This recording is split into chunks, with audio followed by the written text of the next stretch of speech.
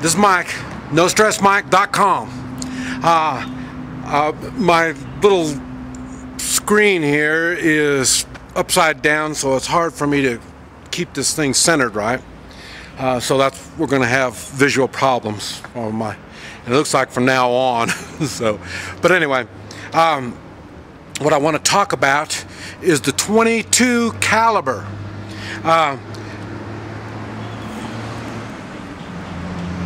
You need to. Everybody talks. Well, not everybody, but a lot of people talk about the .22 and if it's good, how good, and what it's good for, and all this kind of stuff.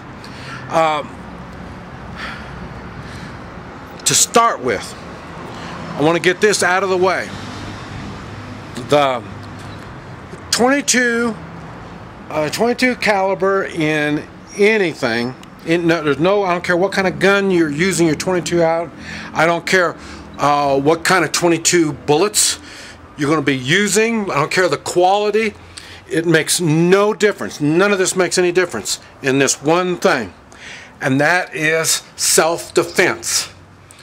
The .22 caliber, the .22 bullet itself, not the projectile, but the brass, is not good for self-defense. It is a rim fire. If you'll notice, when .22 goes off, it hits the edge of the bullet. Your .25s and everything above that. Matter of fact, .22 Magnum, now it's a rim fire, but I think all the other bullets are all center fire. In other words, you'll see a little point in the middle, and when it goes off, your firing pin strikes that center, the primer, and that's what makes it go off. And that is a much more dependable firing mechanism than the rim fire. So when it comes to self-defense, you want to run on 100%. This is what you're looking for. You're not always going to get it, but this is what you want. That's why when you hear me talk about guns, and I'm into self-defense, so like I say, basically everything is self-defense. Every weapon I use for self-defense. And that's why you don't ever hear me talk very little about a .22. It does not work for self-defense. That rim fire will give you a problem. It doesn't fire 100% of the time. And on self-defense, you want as close to 100% as you can get.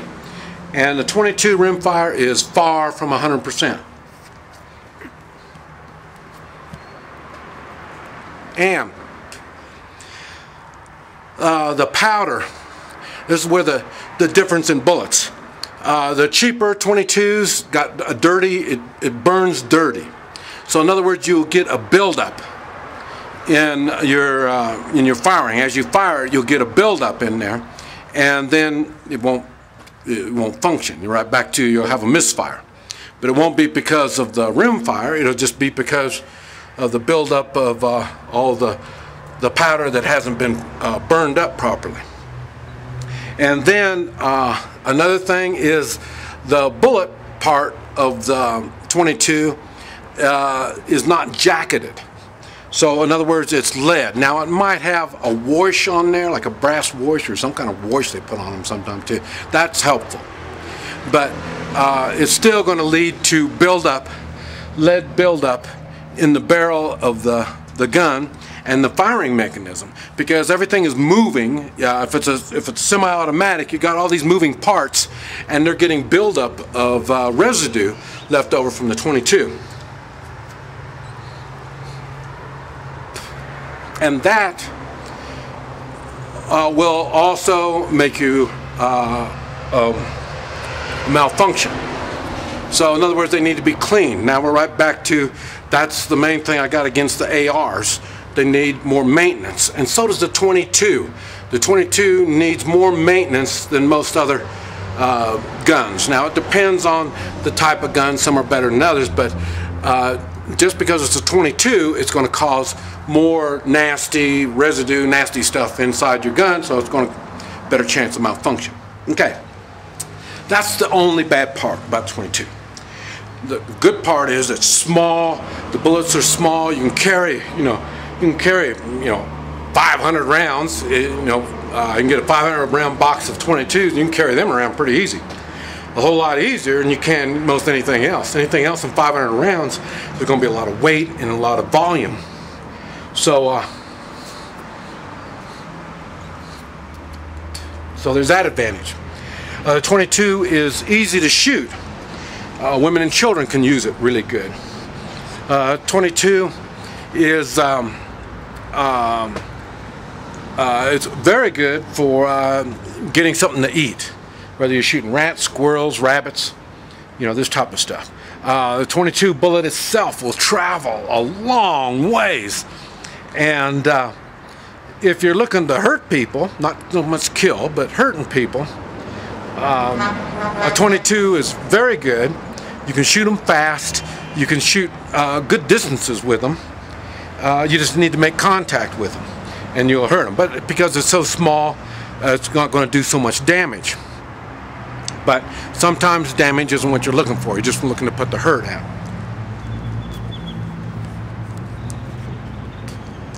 I say, I am a counter-terrorist.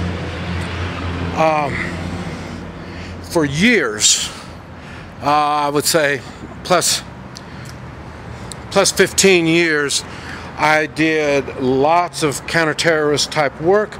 I specialized in hostage rescue. And as far as I know, when it comes to specialists like myself, people that specialize in the hurt business, I was probably about the only one that used a 22. An exception is assassins would use a 22. But right back to bullet placement. And it's not for self-defense. So in other words, a lot of times when they kill people, they will shoot them with a 22 to kill people. The 22 bullet is harder to trace than it would be any of your other ones. Will have lands and grooves on the bullets, stuff like that. The 22, the lands and grooves aren't near so accurate. So it's hard to match a spent 22 bullet to the gun that shot it. It's hard to do that. Now maybe in the last 10 years, the technology might have changed. Like I say, my thing was in the 80s and 90s is when I was really active. And like I say, I did use a 22. I've got suppressed 22s. 22s are good for suppressing. They're easy to suppress. And when I was using them for hostage rescue, I used the suppressed 22. I say a lot of people laughed at me back in those days. Everybody. That's when the automatics, the semi-automatic handguns were getting to be the rage, and I don't remember, SIGs or what, 9mm automatic. Like not rifles, but not a handgun like that. I forgot what they are, but anyway, those right there were the rage, and police and counter-terrorist units always use those. And here I was running around with, I'd say I had my suppressed 22. I had a Ruger 10-22 that I had modified, specially modified to do my type of work, and it was very, very good. But like I say, none of this was in self-defense. So you got to remember, none of this is in self-defense. I cleaned them regularly. I didn't drag them through the woods. I didn't go days without cleaning them. Most of the time, when I knew I was going to be in situations, I had time to go over my 22s. And like I say, I would make sure they're cleaned up, oiled up, and the ammunition is good and fresh. And so I took all the steps to minimize the chance of malfunctions. I do think 22s are a good firearm to have in the way of a handgun. Now I'm talking self-defense. Let's see, I'm sorry I don't remember the name, but it's a 9-shot Taurus, 9-shot revolver. So in other words, if you do have a malfunction, when you shoot it, it goes click, you just pull the trigger again and it'll go to the next round. If it's in a semi-automatic, then you'll have a jam, and then you have to go through a process of getting it all cleaned up and figured out again. So, but like I say, but the revolver, the Taurus 22 9-shot revolver, is a good one. You can get different grips, so you can get a grip that'll make it fit your hand properly. As I talk about handguns, a good handgun fits your hand. You don't want to aim. On self-defense, you shouldn't aim. You should be able just to just point and pull. It should be that quick and easy. So you want to stick with a revolver on 22 for self-defense. Lever action 22s is a good gun for, as I say, you can. There's less moving parts, so there's going to be less chance for malfunction. There's all different kinds of loading on them. I say that my 1022 was magazine fed. That was nice. You have to really do your research, and once you find the right magazine for the right bullet, and then you can get more, but you have to try out all the different kinds. I'm talking about the bullets. On a 22, just because your 22 semi-automatic doesn't function properly, it's because you have, more than likely, it's going to be because you have the wrong brand of ammunition. Some brands are hotter than others. I mean, there's all kinds of differences in them. So you need to find the type, the brand of 22 that's going to work good in your semi-automatic. I don't know if it makes that much difference getting a hollow point or not. I don't know. One thing that it does, you need to think on, is they've got some that are birdshot. And the ones that are birdshot is probably really only good for mice and maybe rats, maybe. And we're talking maybe 4 to 6 foot away. Snakes, yeah, snakes. But we're talking about 4 or 6 foot range. 22 birdshot really loses a lot of power real quick. So you need to be able, so you really don't, I can't really think of much use for the birdshot. I do use blanks in training. I don't know where you'd use blanks other than maybe signaling and stuff like that, but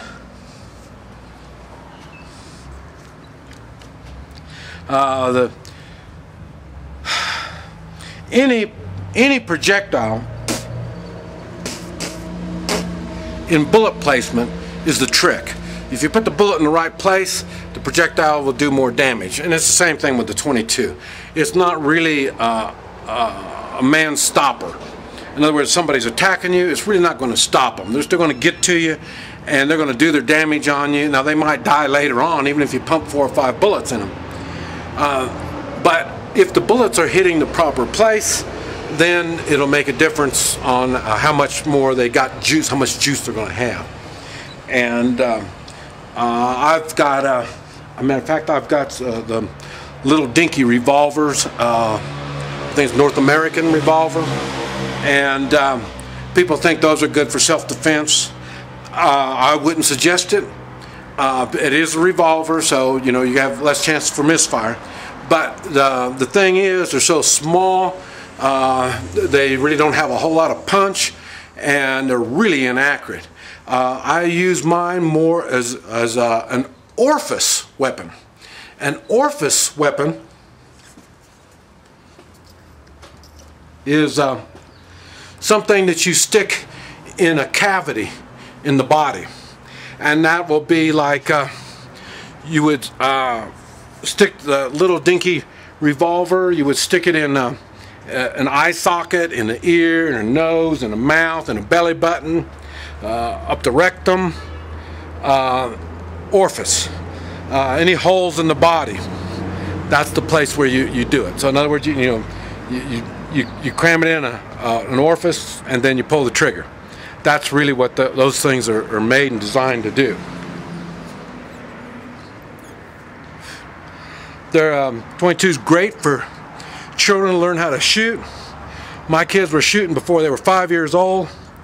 They already know what a firearm is. So, I mean, there was no problem with firearms. We had firearms around the house.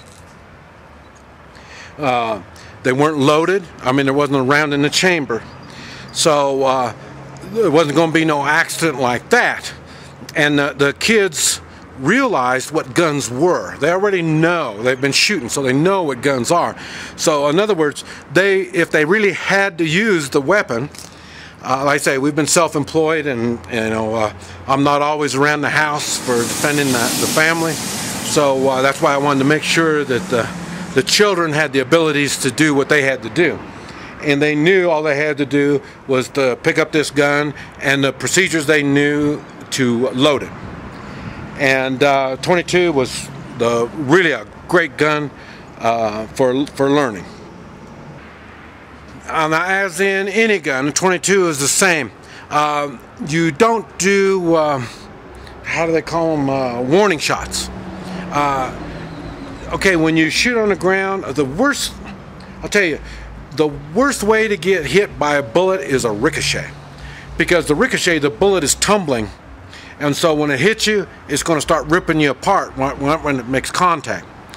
So that's why doing warning shots isn't the smart thing to do. You shoot it in the ground, that'd be good, but it might be a rock in that ground, and it'll ricochet up, and that bullet is going to go somewhere. The 22 bullet goes a long ways. On the carton, I think they said 2 miles. I don't know if it'll do that, but it will go a long ways. And if it hits anybody, anywhere, they will be hurt. So that's why you don't do that. If you shoot it up in the air, you say, well, I'll just shoot it up in the air. Okay, yes, it'll go up in the air, and then it'll lose its velocity, and then it'll go to nothing, so it won't move anymore at all. But then it's going to start on its way back down. And then once it starts on its way back down, it starts gaining velocity when it starts coming down. So in other words, it could come down and hit somebody on the head or in the shoulders. Or if they're laying down, it can hit them, no telling where. So a warning shot, even with a 22, is not a good idea. 22s, is like I say, it's very easy for women and children to use. But the main thing, really the best thing is don't use them for self-defense, but it's a good firearm for training. And talking about training and learning, whenever you're using semi-automatics, you need to watch out, because there's going to be the empty that's going to fly out. I don't like women using semi-automatics. And now I'm sure if they're trained and get a lot of experience, it'll change. But in general, what's going to happen is a woman, anytime anything gets in their hair, it's like that. And a semi-automatic is going to be throwing out the brass. So if that brass gets in their hair, then boy, they're going to go like that. And when they jerk away, they might shoot, and no telling what's going to happen. Another thing, it could get down in the bra. And the brass is really, really hot. And so you really need, like I say, like a turtleneck and a hat. Oh, glasses. That if that empty shell gets in the glasses, boy, it's nasty. And that will And once a woman or a child gets that empty hot brass, gets inside them somewhere or another where it burns them, they're going to get a nasty taste for shooting a weapon. They're going to have a jerk, a flinch. It's going to be really, really bad and dangerous. So, and also make sure that when they're doing children and women, make sure they have ear protection when they're practicing. In a combat situation, you're not going to hear the noise so much, so it's not that big of a deal. But for training and learning, the crack of the shot makes them flinch, and so then they'll get in bad habits and they'll be scared of the firearm. So make sure they have ear protection. Now, I say the 22 has its uses, but don't get your faith build up in them that they're going to be that great. Now, if I'm defending a position and I'm using women and children, we're talking about the shit hit the fan kind of situation, I would have them use 22 rifles, and they will have the 22s with the safety on. Because they're not really experienced yet, that's why you have the safety. They have to make the conscious decision to take off the safety before they shoot. Under normal conditions, I don't use a safety. I use a safety when I'm carrying the weapon around and I have a round in the chamber. And most of the time, if I am carrying a gun, there is a round in the chamber. So, when it comes to rifles, it's always better if you're going to carry around in the chamber to have the safety on. But I say if you're holding a position and all the trouble's coming, you can see all this stuff, I usually make sure I have a round in the chamber. That's why I don't like taking the rounds out of the chamber, because I'll forget to put one back in. So normally I have a round in the chamber all the time. But you want to make sure before the situation, as the situation's arising, you need to make sure you do have a round in the chamber and you have the safety off. Because once the shit hits, you won't have time to flick any safeties and stuff. You're going to be scared, you're going to be confused, it's going to be hard to hit that safety. It's remarkable how everything happens so fast. And if you've seen my video on how to do combat shooting and combat type warfare, you will understand why. Everything is done in seconds and parts of a second. So that's why you don't have time for safeties. But like I say, seldom will I use women and children in a position of firing. I mean, the reason I'm in the position in the first place is to guarantee the safety of the children and the women. That's why I don't normally have them in a position of combat. I don't hide them from it because they need to see the realities of combat. And it's better if they see it and understand it than once it's thrown on you, and then you'll end up being scared and panic and you make bad decisions. So that's why I don't hide the fact of violence. I just want them to understand how it works. This is Mike, NoStressMike.com.